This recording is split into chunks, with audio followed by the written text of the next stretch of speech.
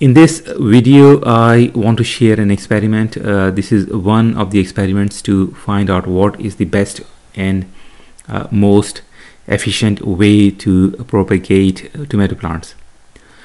You can propagate many plants from one plant. You may like to grow many plants from a plant which is growing well or producing quality fruit.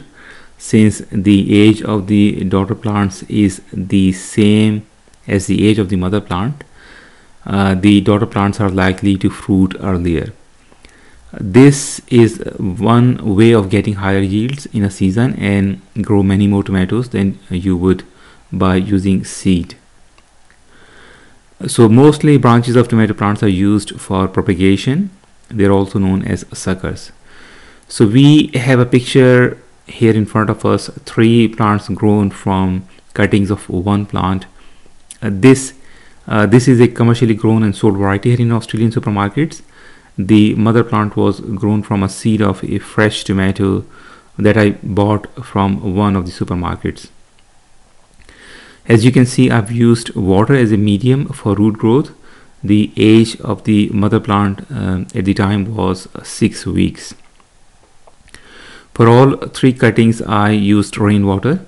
This was to make sure that there were no added chemicals in the water such as chlorine or fluoride. I prefer to use rainwater for all my plants anyway. All 3 samples were submerged in 300 ml of rainwater. The pH of water for all 3 cuttings was 6.8, and I'll repeat the experiment with different levels of pH soon. The size of all cuttings, each was between 5 and 6 inches, and they were very healthy. The average highest day temperature was 28 degrees centigrade during the experiment, and the average lowest nighttime temperature was 7 degrees centigrade. And as you can tell, that this much variation in temperature is not ideal even for established plants, but you can see that the cuttings have really done well. So first cutting was submerged in rainwater container as soon as it was taken off from the mother plant. The water in the second container had 1/6 of a teaspoon of Epsom salt, which is technically magnesium sulfate. Magnesium is an important element for plants. And the cutting was submerged in the container as soon as it was taken off from the mother plant again. For the third one, the stump and lower portion of the cutting was dipped into a powdered root growth hormone called butyric acid before being submerged in the rainwater. The hormone is not water soluble, but some of it sticks to the stump and sides. All 3 samples were placed outside where sunlight could not reach them directly, but it was an open space with a roof on top. On the 7th day, tiny roots began appearing in all 3 samples. However, there was a marked decrease in the volume of water in the sample that had Epsom salt added to it. This is the 11th day of the experiment, i.e. 1st of December 2016. Note that I live in Australia, which is in the southern hemisphere, and the tomato growing season where I live starts in October and runs until following March, after which winter starts to kill the plants. So let's have a look at all 3 samples. So this is the first one, the one that was submerged in plain rainwater.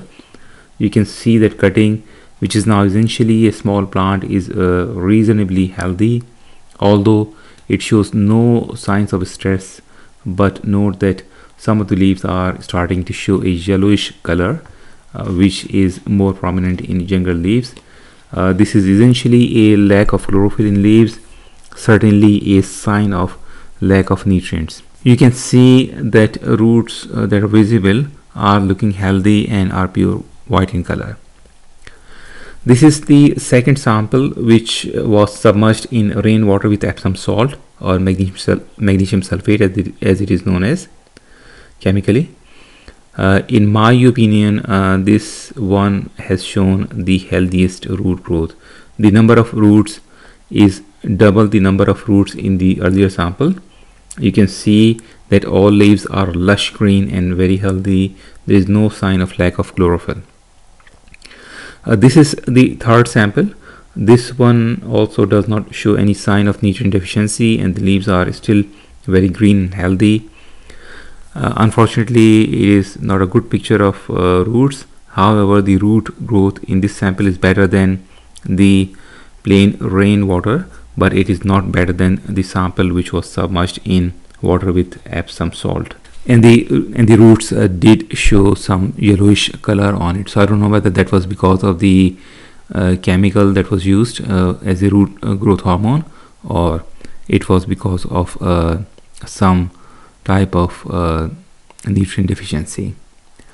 The size of the roots is more than 1 inch now, most of the roots in all 3 samples, and I will plant them either in a container or in soil outside where they'll be exposed to full sunlight.